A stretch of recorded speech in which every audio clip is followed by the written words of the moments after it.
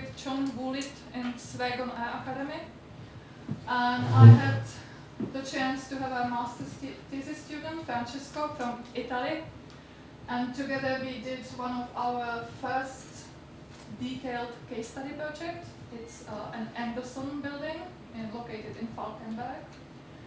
And Dennis Johansson, nowadays working at the Lund University, actually installed some monitoring system in that building.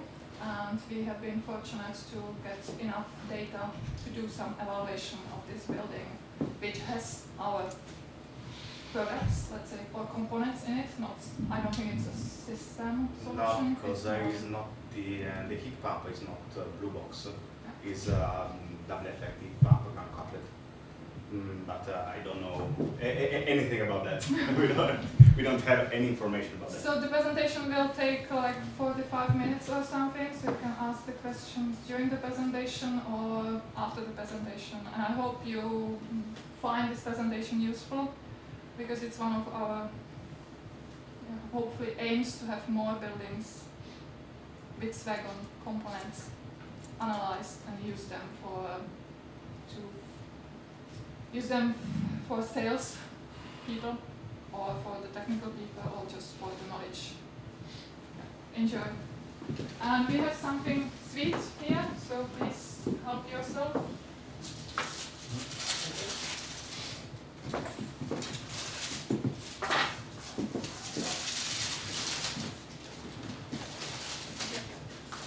So, good afternoon, and thank you for being here. Attending to this presentation that basically it's the conclusion of my master thesis that I developed here in Swegon. Thanks to the exchanging program, Erasmus Placement, I've been placed here for 6 months, and I worked with Petra Vladikova, with Markus Gallo, and Dennis Johansson. So this work can be represented.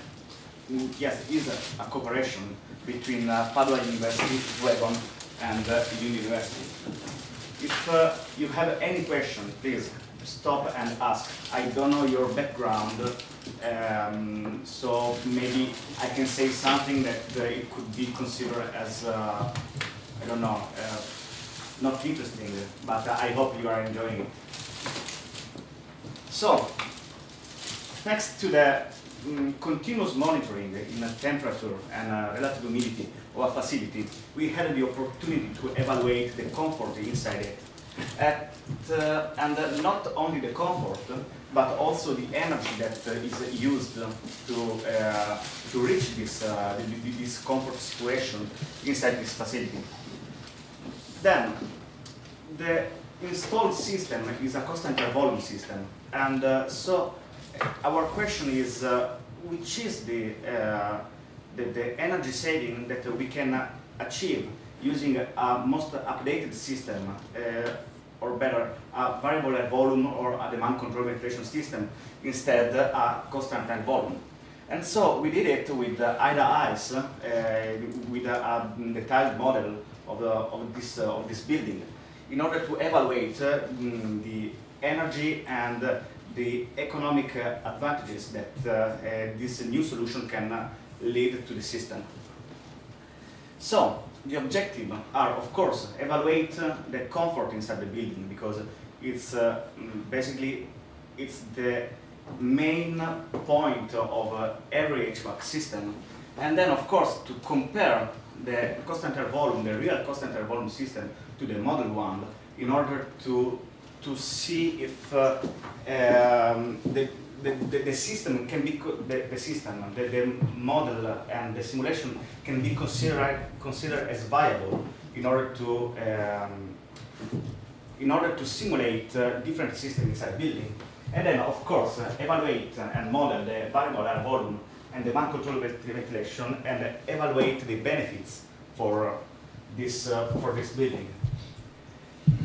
This building is placed here in Falkenberg, in the southwest coast of Sweden, and it is a 2009 building. It is made by concrete and steel, with a good insulation, good outdoor insulation in order to avoid the thermal losses through the building elevator. And it is multifunctional building, because here we can see the warehouse here, and this two-zone office and office. This is the monitored one, and this is a rented one. This is a retail, and this is a packing zone. So the HVAC system is composed by here a ground-coupled double-effect heat pump of 55 kilowatt with a COP, a nominal COP of 4.85 and an EER of 3.85 that we have considered as constant along the whole analysis, because we don't have any information about that, and also because our focus was on the ventilation system and not on the production system. And then with additional heater we have a standard heater, a standard electric heater of 42 kilowatts. The ventilation is supplied by 3 RNA units that supply air to 3 different subsystems. And so every unit is equipped with the rotary exchanger and bypass section in order to avoid to save energy during the unoccupancy. Then the air is handled, of course, and then goes through the to the different zones that are different served. There are different kind of ventilation system in the different zone. Then the air is extracted and go through the air unit that can be exhausted or can be bypassed. If it's bypassed, we expect a reduction of the consumption in the fans absorption, because the bypass of the pressure drop that are introduced with the heat exchanger, and also a reduction in the energy for heating and for cooling, because of course the air is already preheated or pre-cooled because it's already handled by the air unit. In addition, we can have in a design point, we can have a increase or decrease of the temperature of 2 degrees in order to achieve an higher saving in this system. But the last system, the final system, is not as was designed, because activity changed inside the building, and so the system was adapted to it with the installation of heating fan coils and cooling fan coils in different zones of this building. And because of that, this is the system. The only energy that is used inside this building is the electric source here. We just focus on this RNA unit that serves 3 zones here: the office, retail, and packing. Here we can see the RNA unit with the bypass, and this is the only monitored RNA unit, and we collected 3 years of data of this system.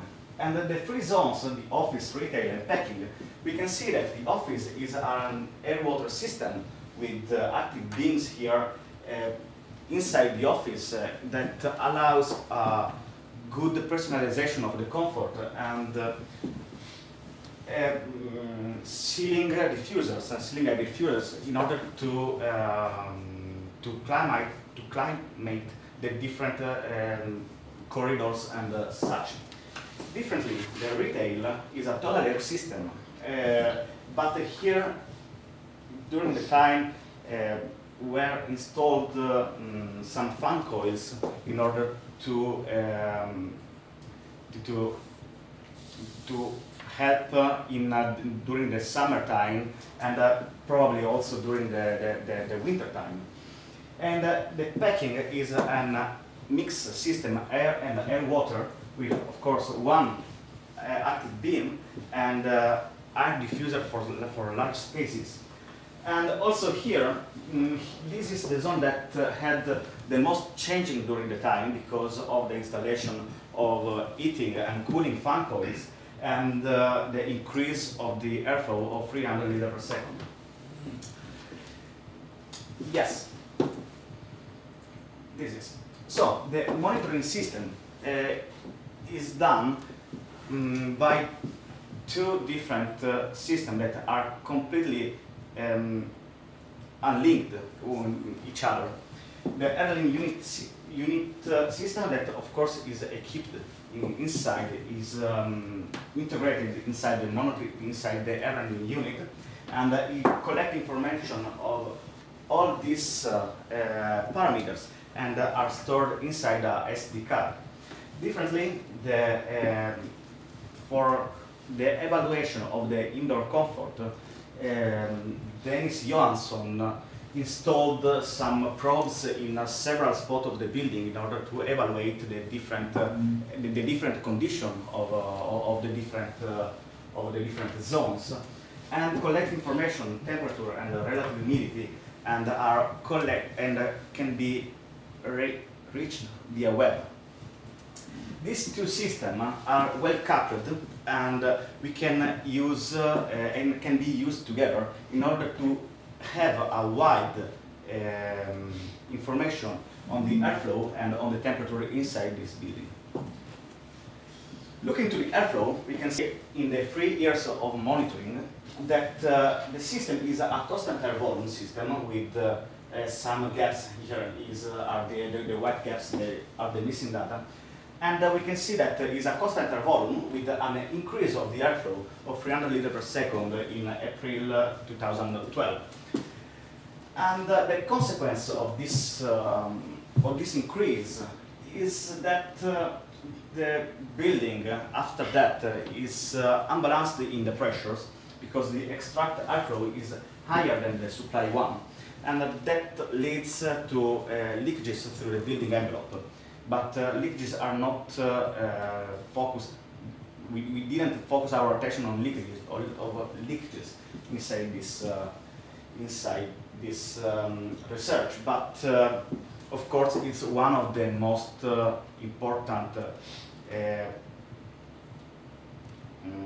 parameters that affect the efficiency for the comfort and for the system.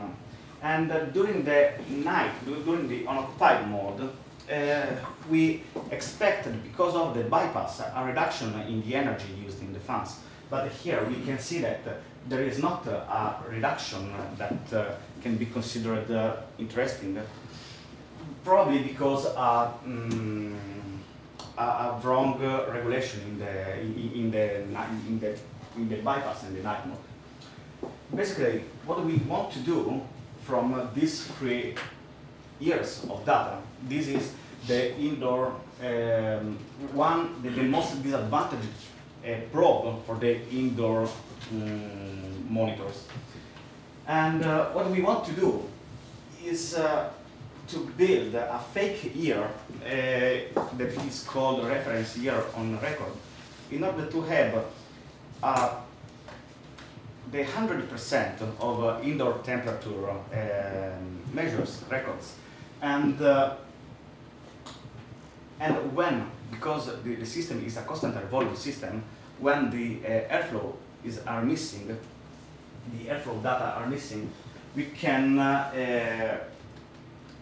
use to fill the gap, those gaps, the design value for the airflow. So we used as baseline the 2011, and we filled this gap with January and February of 2012, because all these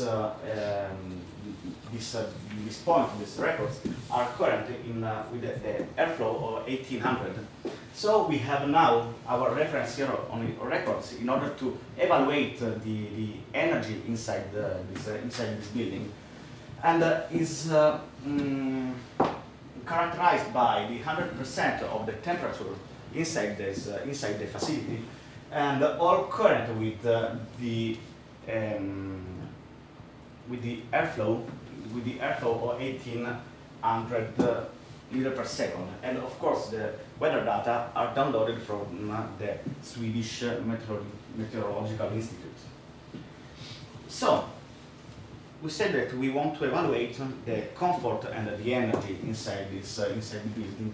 Why the comfort? Because of course it's the main purpose of an HVAC system, and because the building management had received complaints coming from people inside the packing room for cool discomfort. And we want to see if these complaints are validated, are justified or not. So we evaluated that one. Then we did an evaluation, a study on the long period comfort, and that is a new research made from Michele De Carli from Italia, from Padua University, that in order to evaluate the number of hours inside the year when people are inside the comfort boundaries that are suggested by the European standard. And then, of course, we evaluate the energy category of the building. So let's start with the complaints inside the packing zone. Because of the complaints come from cooling discomfort, we evaluated the weekly outdoor minimum temperature in the all period of monitors. And we did it in the office zone, in the retail zone, and also in the packing zone. We can see in the office zone here that here, of course, the blue line is the outdoor temperature, and the red line is the temperature that is recorded inside this zone.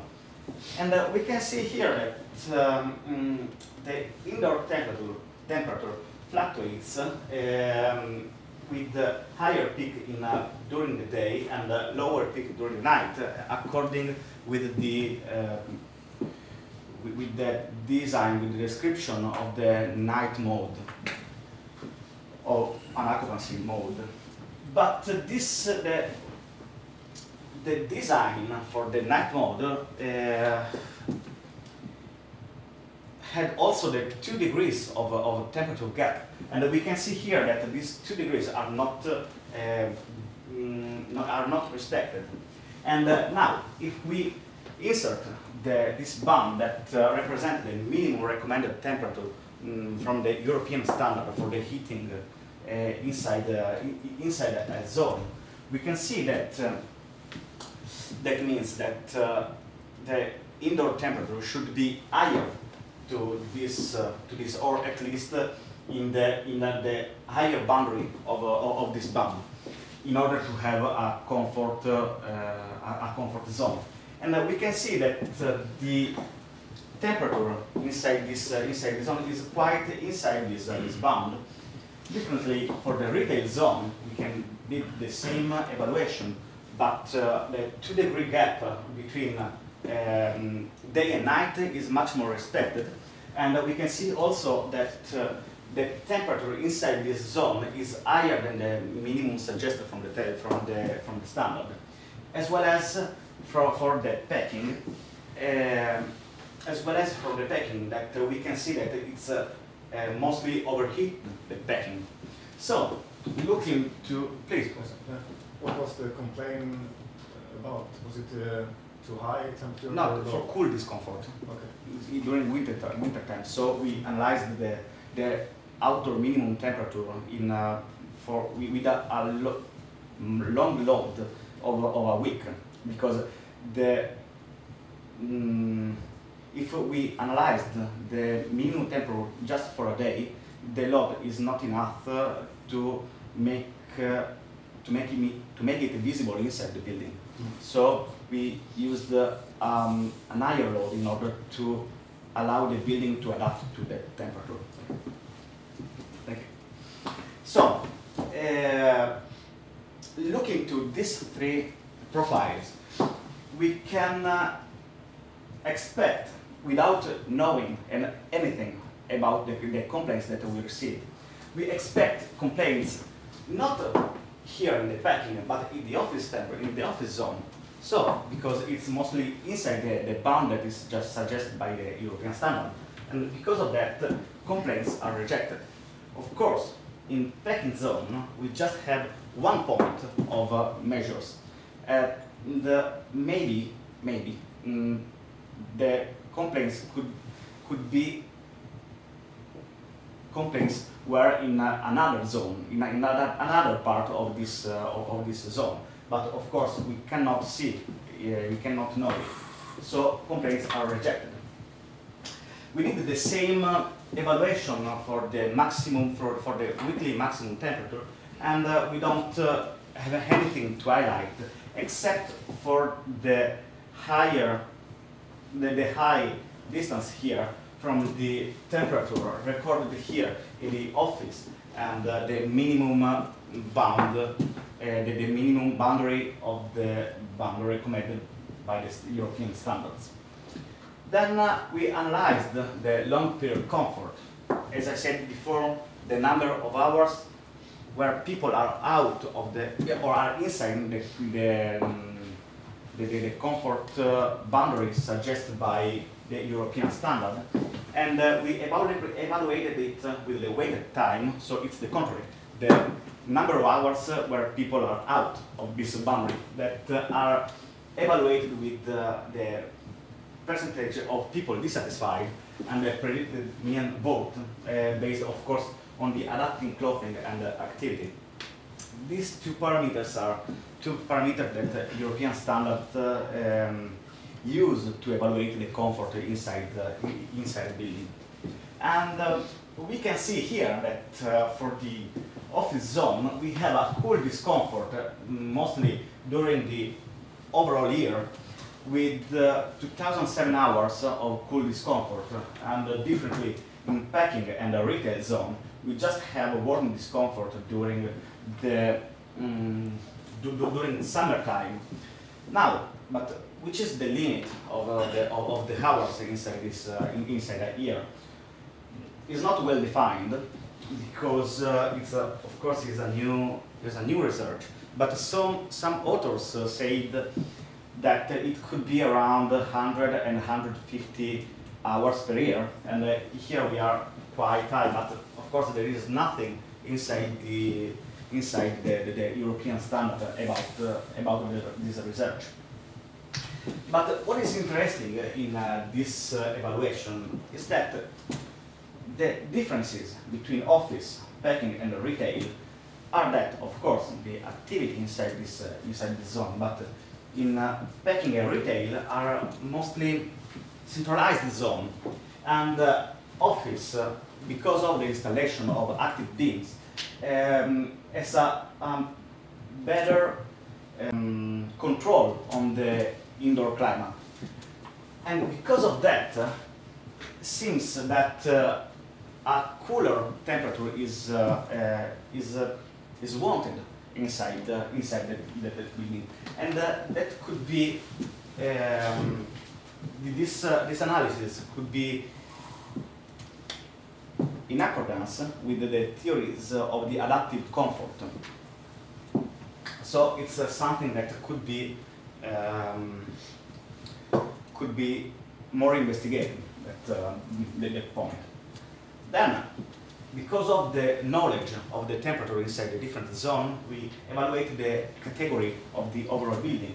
And we see that in the winter time, the office falls in the category 1, and the retail and packing in the second one. But why are falling in the second category? Because the system cannot reach the optimum set point, or because it's overheating during winter time. And this is the why. Because we can see here that the percentage of the data are mostly on this interval here that show that these zones are mostly overheated, as we saw before inside looking the profile of the different temperature. And the same in summer, where we can see that the office is out of the boundary of the category suggested by the standards, by the European standards, because a strong overcool of that zone. And we can see here that there is a good potential, a wide margin to improve the comfort inside this zone, just choosing the right set points in this building. So, what we have seen since now, we have seen that complaints are not justified because the packing zone is overheated instead the rest of the building, and also the rest of the building is mostly overheated or overcooled because we have seen that the last analysis on the energy on the category, and the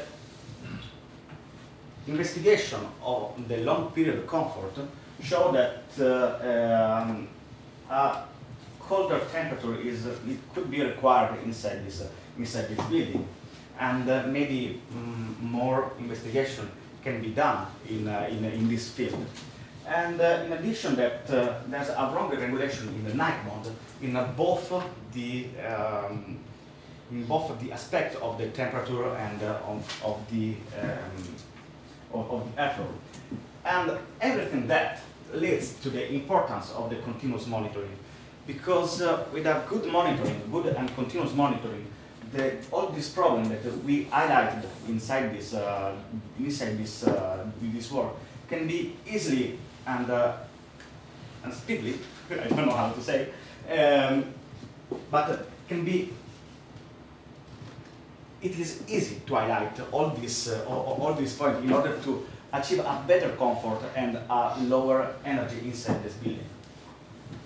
Then, because of the knowledge of some temperature across some coils inside this building, and because of the detailed knowledge of the equipment inside the facility, we had the opportunity to evaluate the energy for the thermal purpose in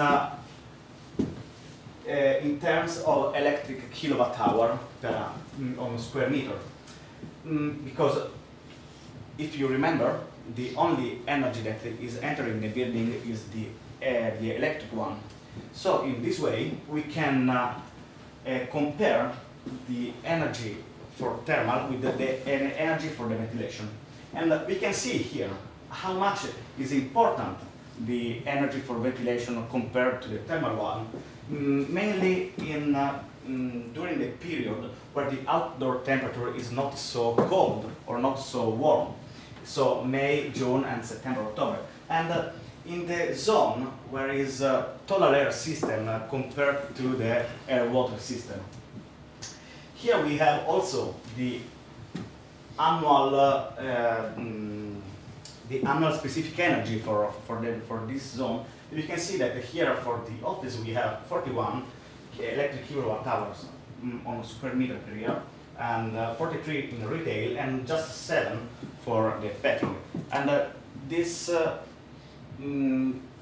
it seems to have something that is not okay in this analysis, because it's too low compared to the other two.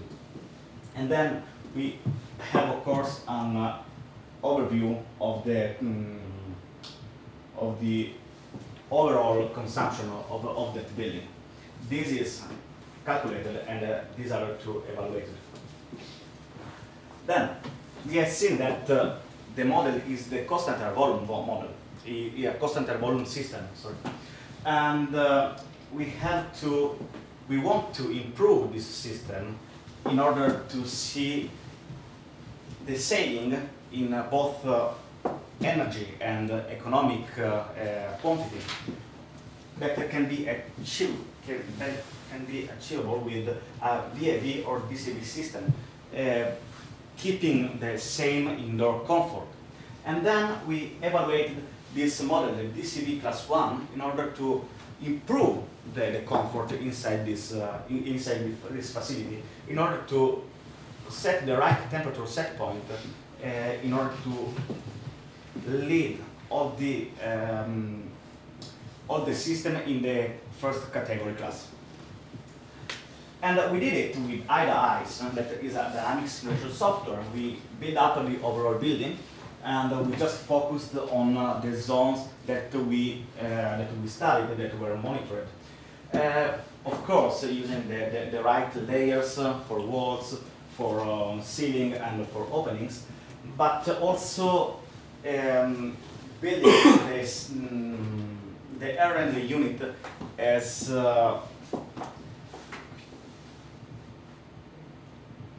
the most close possible as the real one. And of course, the set points for the temperature, for the outdoor temperature, were downloaded from the Swedish Meteorological Institute, and the temperature came up from the previous analysis, as well as the airflow that are the designed airflow for each zone. We can see here that the model answered in a good way with the calculation we did. In office zone with an error of 0.6%, in retail with 1.1%, and in packing with the huge error of 40%. And this is, we expected that because of the evaluation of the energy inside the building, that we saw that the evaluation of the energy inside the building inside the packing zone was too low compared to the office and to the retail zone. But because of the office is the zone without changing at all during the time, and here we record the lower error, we can assume the model as validated. But there was something that was wrong inside the packing. So we focused our attention there, and just now we saw that the activity changed during the time inside this zone. In a first time, it was designed as a stock area, that the packing zone, without control on the temperature and on the airflow, in order to without control on temperature and airflow. And then, just in a second time, it was adapted to people that had to work inside this zone, of course, with the post-installation of fan coils and increasing the airflow of 300 liters per second. And we did the same adjustment in this in our model. And of course, we changed the weather data using now the right data for the energy calculation. And we see here that in the packing zone we have an increase of the energy of 400% here. But now the free energies here in office, retail, and packing are much more balanced.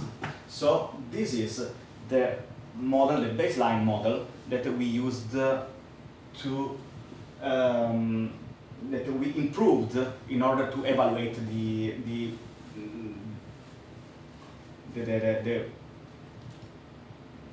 energy and the economical saving achievable with the variable air volume and demand control ventilation. So, the variable air volume, we use the same indoor temperature set points for the daytime, and for the nighttime, we just because of the activation of the bypass model, we just use this amount of fresh air. So we just kept the hygienical airflow that is the minimum allowed from the Swedish legislation. And we also did set the rise or the decrease of the temperature of 2 degrees. For the demand control ventilation, we used the same temperature set point as for the variable air volume system, but we adapted the airflow to this occupancy profile of people inside the building. That is not the real one. I mean, it's the real one for the office zone, but it could be really different from the packing of the retail zone. But because of technical issues, we used the same same profile, and with an occupancy rate of the 50%. But we saw that from internal meetings with Marcus Carl that this occupancy rate is a wide conservative value because in the office zone we can, in a standard office, we have an occupancy rate between 28 and 30%, but in retail it don't reach the 25%, the occupancy rate. So this 50% is a wide conservative value. And then we used the demand control ventilation class 1 in order to improve the comfort inside the system, and it was of course the same model of the demand control ventilation. What show the results? The results show that we have 54% of the overall saving from the CIV to the DCV, and of 42 from VIV to DCV, from 42%. And the highest contributor to this decrease of energy is given by the energy for the ventilation here, that decrease of the 50% between from VIV to DCV, and the huge and impressive decrease of energy from over 70% from CIV to DCV. And this energy, of course, must be linked to an economical evaluation. And the economical evaluation that must be considered the investment cost and the operating cost. The investment cost, we can see here that the RLN unit can be downsized at least of one size, as well as ducts, main ducts and risers, because there's a less air that flow inside the ducts and inside the building. And so we can downsize and decrease the cost for those two equipment. But to move all this air from one zone to another zone, we really need high technology system, such as the main brand. It could be the WISE system, or the supervised, I'm sorry, or also the different diffusers and of course dampers, the central zone dampers, and of course the diffusers dampers. And this installation increased their cost, of course. But we can see that we have an additional investment, just of 12% of the CIV from CIV to DCV, and 8% from VIV to DCV. And then the operating cost, that of course is strictly linked with the production of the energy. And we can see here that if that one is the distributed energy inside the building, how can change the purchased energy here if we use an effective system instead of a non-effective system. Here we can see the regularly installed system, such as the ground coupled double effect heat pump, and this is the energy that we have to purchase from the provider. And this is the most common scenario in Sweden, so the district heating and chiller. And we can see the difference of the purchased energy. Economic results show here, we can see the heat pump here, the light one, the light colors, the district heating and chiller. We can see that even if the percentage, the most decrease in percentage is achieved with the best effective scenario, with the best effective system, because of the quantity of money is higher in the worst production scenario. To a customer view, the payback time with a bad effective production system is better than the one with the high effective system, because we have a payback time that is of 8 months in the best case and 17 months in the worst case of system improvement. But of course, in in each analyzed improvement, we can see that we have a payback time that is shorter than 2 years. So, what we have seen here in the economic, in the energy comparison and in the models, that we have compared these 4 models, these 3 keeping the same comfort condition, and the last one increasing it.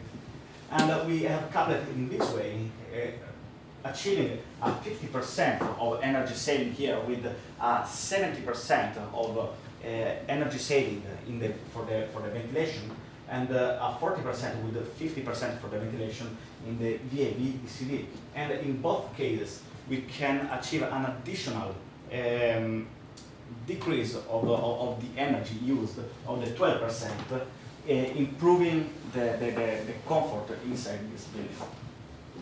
Then we have seen the high importance that the production system has on the purchased energy, and we evaluate the payback period that is really short. It's less than 2 years.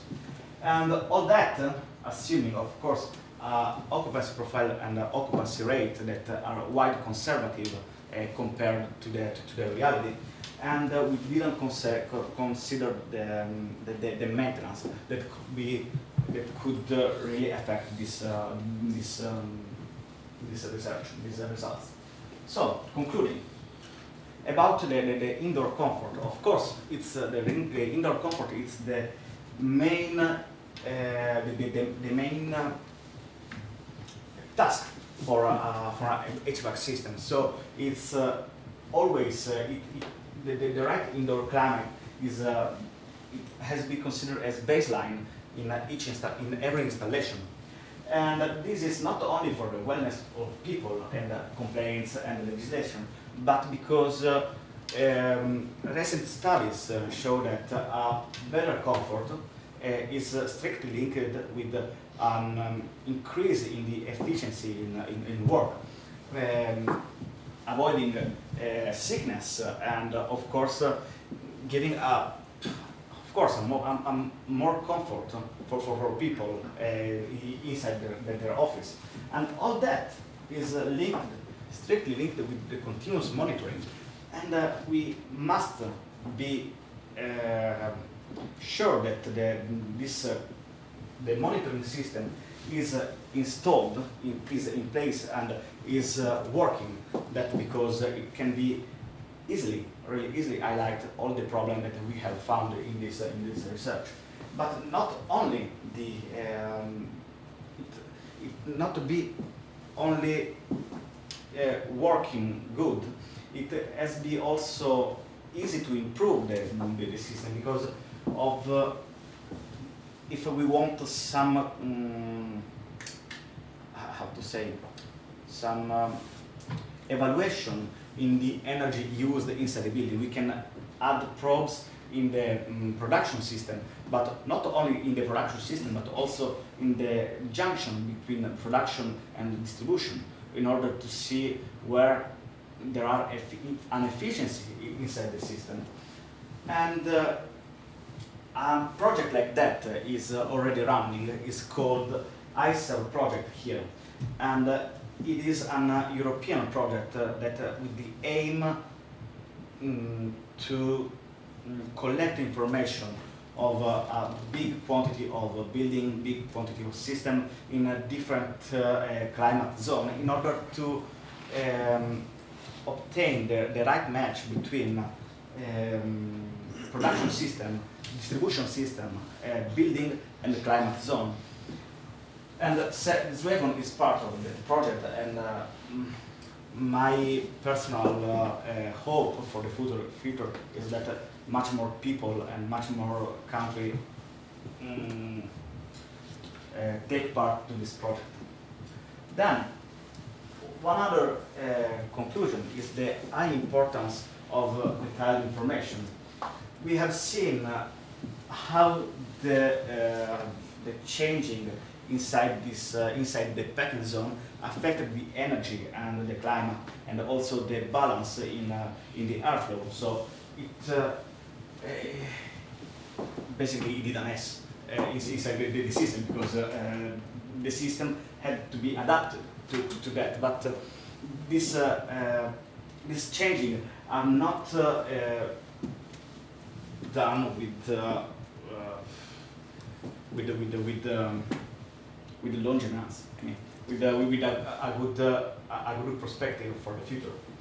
And also that is linked with the continuous monitoring of the system, but not with a simple monitoring of the temperature inside the zone, but is strictly linked also with the figure of the facility manager that has to always to analyze and study and verify the right match between the system installed in a building and the building itself, because you know that every building is different and every system is differently installed in a different building.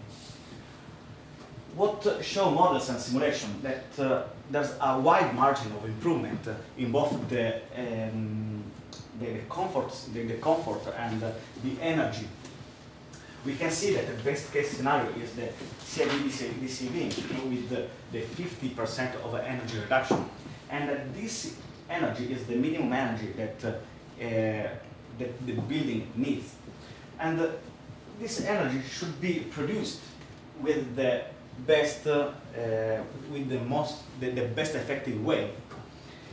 But in a customer point of view, is not always good, because we have seen that the less effective production scenario have the best payback time case.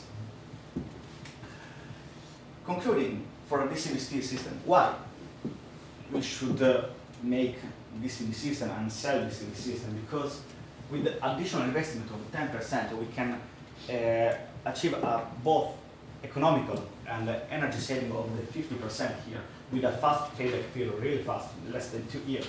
And then, because it goes to increase the values of the overall facility, that because, of course, it's a high technological system that is installed, but not just for that, because it also has a thin control on the internal comfort, that we have seen that it could increase the productivity inside the building. But increase the productivity means that is an active cash flow for the customer. So if that active cash flow is inserted inside the payback period, the payback period of 2 years can be further reduced. And then, of course, it can be used for the owner in marketing and commercials, and everything that decreasing the energy use with the minimum quantity of energy that to reach the best indoor comfort. Now, about the installed system. The installed system is a good system, but it has some problems that could be lead it at the top class system. For example, the balance in airflow that leads leakages to the building envelope, and also the indoor temperature in order to increase the facility category, as we have seen. And also, last but not least, the night mode protocol that we have seen that can lead to a saving that is up to 20% with the operating system. So that's because the system changing during the time, and the changing of the building are not followed by accurate changing of the system.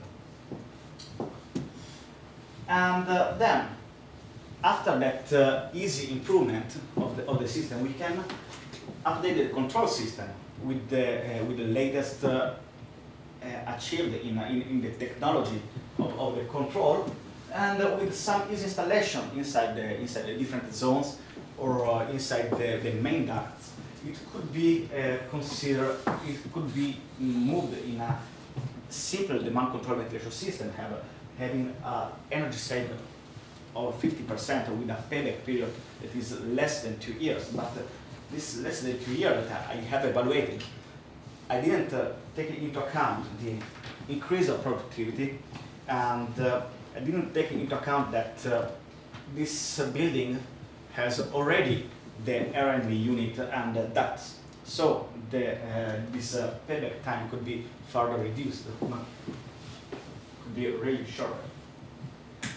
Then, finally, in a nutshell, in commercial building, the demand control ventilation is always viable, at least as we have seen here, because we can achieve an energy and economical saving of 50% with a low payback period, increasing the comfort inside the overall facility, and all that using the minimum energy as possible.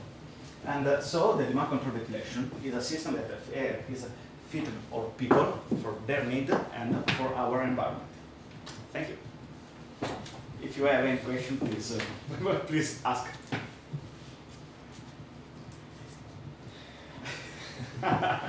In some of the slides, you've got a DCV class ET system. Is that the supervised system? Excuse me? In some of the slides, you've got a standard demand control ventilation system. Yes. Then you go to a class ET, which is an increased saving. An increase of the saving, yes. Is that like a supervised system? What's the class 1 system? The class 1, it's this one.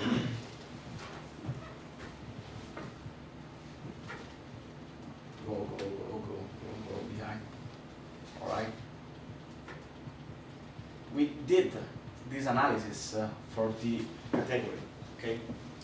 And we saw here that the system, the overall building, mostly overheated during the winter time, okay, in retail and packing, and overcooled in summertime in the office zone. If we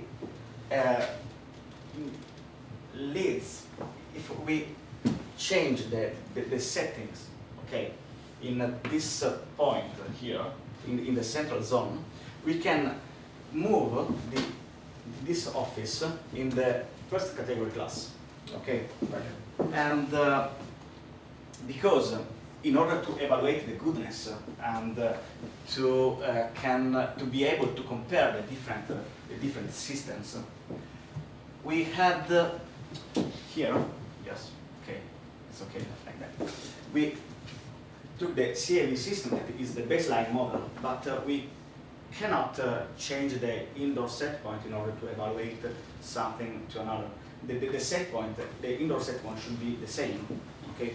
So the VAV and the DCV are with the same set points of the constant air volume that we have considered as baseline, and then we evaluated this DCV plus 1 in order to improve, changing this the indoor set point in order to improve the category of building. Okay. Welcome. And that's possible in supervised. Oh, okay. I didn't understand. I'm not so well. I don't so well know the products of Swegon. So, and this research, this economic energy results are quite vital because after we did this work, we come up with a research of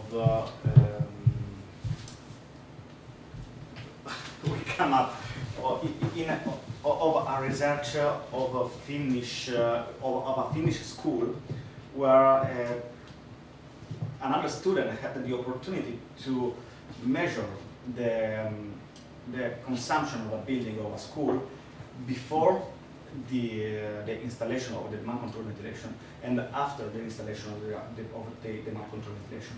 And we get to to the same results. So with an occupancy of the 50%, a reduction of the 50% of the system of the energy here, with the reduction of the 70% in the ventilation.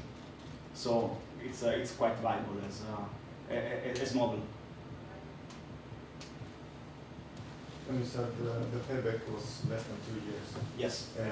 That was if you bought a new set of air handling units and fan system or everything. Yes. Compared the constant volume to the variable or the demand control flashlight.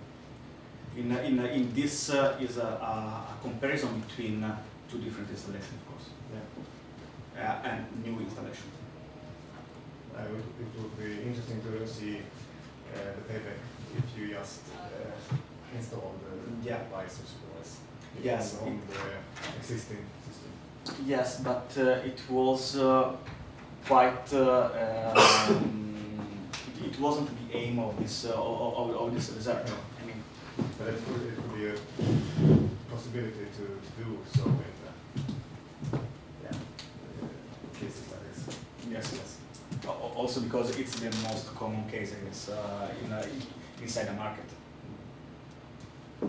But we will contact the owner and give him the chance to buy the upgrade.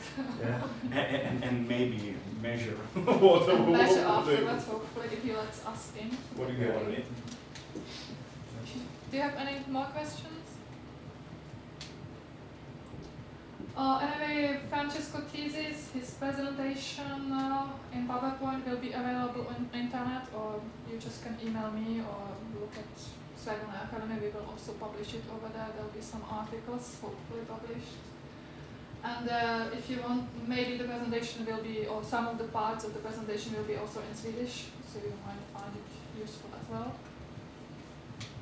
Otherwise, if you have any questions or anything else, just let us know. And yeah, thank you for coming, and I hope you have enjoyed the presentation. Yes. Thank you.